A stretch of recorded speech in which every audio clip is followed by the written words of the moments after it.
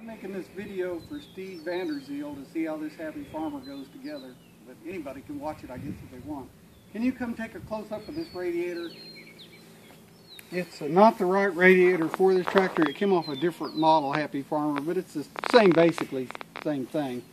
It has a shroud on it, so if you're going to have a radiator made, see this shroud, how it's made? And it was made for a different model, so it doesn't quite line up here, but it's supposed to line directly up. The piping is pretty small for the radiator because they wanted it to run hot if you were going to burn kerosene. If it didn't run hot, why, it would miss. Come around here, Jenny. Let me take a picture of this. This oiler, this arm is what he's missing on his tractor. I think we made this linkage, which is easy enough to make. I think what he's missing is this thing. It's got like 4 different holes in it that runs the oiler. Okay. Let me come around here. The throttle linkage hooks up like this and adjusts the speed just like this. If you could see, you may have to come back around here, Janet. And if you could see right here is the butterfly that opens and closes on the carburetor. So it does have a horizontal shaft through the carburetor. And this is the Kingston 5-ball carburetor. It's got 5 stainless steel balls inside here under springs.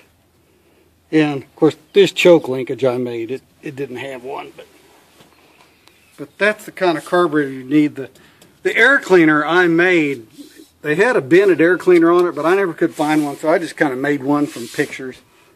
Nobody knows the difference. And this little fork here, it's got a spring on it, and there's holes drilled where you can move a cotter key up and down.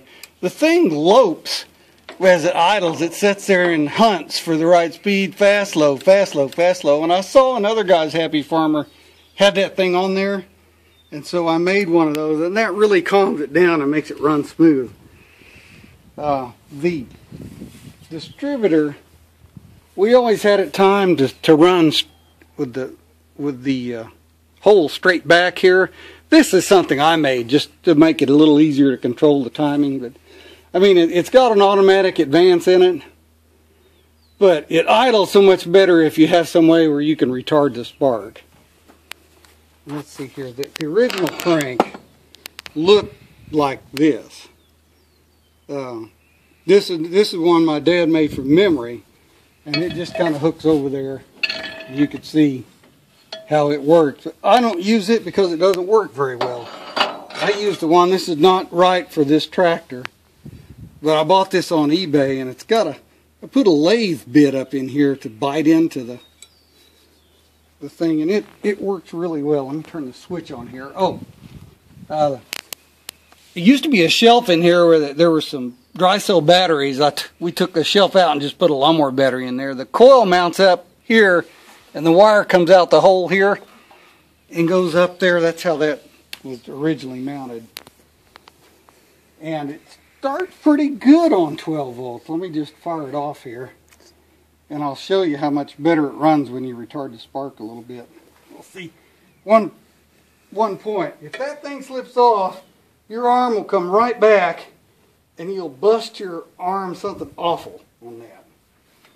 So be careful if that crank ever comes off. And if it ever backfires, it may throw that crank 50 feet forward.